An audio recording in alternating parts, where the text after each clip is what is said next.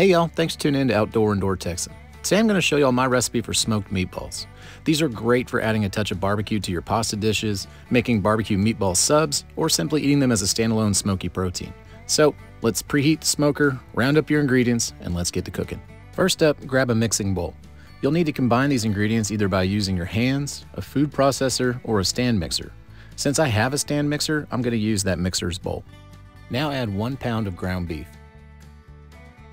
and then 1 pound of ground pork. After the meats, toss in half a cup of breadcrumbs, half a cup of a finely diced yellow onion, half a cup of grated Italian cheese. I'm using a store-bought Italian cheese blend, but you can also play around with Parmesan, mozzarella, pecorino, you name it. And finally, 2 raw eggs, which will act as our binder for all these ingredients. If you've ever had a crumbly meatball, it's because the recipe had the wrong amount of eggs and/or breadcrumbs. So make sure that you're following this to a T. Now, before adding any aromatic herbs and spices, give everything a good initial mix. We're not looking for a perfectly blended consistency at this point, we're just wanting to get things started. And once the 2 meats look well blended and everything is starting to stick together, we'll be ready to add the rest of our ingredients. Toss in 2 tablespoons of Italian seasoning, 2 teaspoons of kosher salt, 1 tablespoon of black pepper, 2 cloves of minced garlic, and finally 1 tablespoon of Worcestershire sauce. Now with everything in the bowl, turn on that stand mixer or your food processor or get those hands working. You'll be done when everything looks very well blended and the meat is sticky to the touch. Another helpful piece of equipment for this recipe is a wire rack, also known as a cooling rack. This will save you a ton of trouble when placing and removing your meatballs from your smoker. You don't absolutely have to have one, but it sure beats handling each meatball individually with tongs. Now let's start forming the actual meatballs. It's not rocket science. I usually just toss them from hand to hand or roll them between my palms until they've shaped up to a nice firm ball. I play around with different sizes, but do try to keep things uniform so they'll all cook around the same time frame. Also, don't pack the meat down hard in your hand because if you form them too tight, they'll usually come out really rubbery once they're cooked. This would be the time to get your smoker lit and preheated if you haven't already. You'll want to set whatever rig you're working with up to 250 degrees Fahrenheit. Also, make sure there's a space that'll fit all your meatballs that isn't sitting directly over the fire. We're going to be smoking these indirect. Once your meatballs are formed and the smoker's up to temp and showing that sweet blue smoke, let's head outside and throw them on.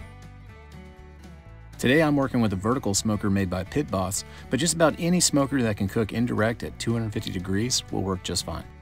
We're going to initially smoke these until their internal temperature is reading around 150. Time varies depending on what you're working with, but it usually takes me about 30 to 45 minutes to hit that temp. Okay, the meatballs are now reading 150 internal, so take them off the smoker so we can hit them with a glaze of barbecue sauce. You can use a brush like I am here, or if you really want to pile it on, try dipping the meatballs in a bowl full of sauce. This step is of course optional depending on whether you like barbecue sauce on your meat, but to those of y'all on the fence, I would urge you to at least try 1 or 2 with the sauce so you can make a comparison at the end. We're all done with saucing, so toss them back on the smoker until they're reading a finished 165 degrees internal.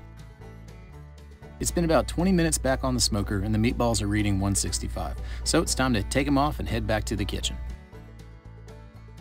And just like that, you're done. They make for a really good looking plate when they're finished too. Tasting this batch, you get that familiar Italian meatball flavor thanks to all the herbs and spices we added, but that smoke also really stands out on its own.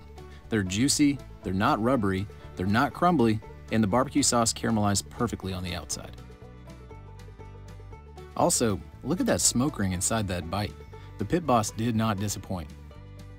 Like I said at the beginning, these make for fantastic hints of smoky barbecue, whether you're tossing them into a bowl of pasta, making a killer barbecue meatball sandwich, or just sticking toothpicks into each one and passing them out at your next party. Whatever way you do it, I can promise you they'll be a big hit. That'll do it for this one, and thank you all so much for watching. If you have any questions or tips of your own to add, please feel free to leave a comment below. I always try to make myself available to my viewers, and I'll be happy to tackle whatever comments pop up. If you're new to the channel, I would greatly appreciate it if you considered hitting that subscribe button. It doesn't cost you a thing, it certainly helps keep me going, and you'll have access to countless recipes with more great content to come. Alright y'all, take care.